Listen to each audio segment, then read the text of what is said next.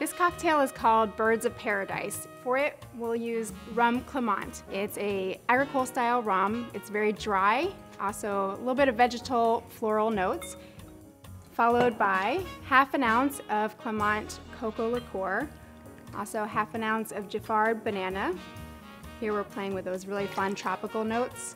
We have half an ounce of Demerara syrup and 3/4 of an ounce of fresh lime juice. Follow that with 2 dashes of aromatic bitters. Fill up our cocktail shaker.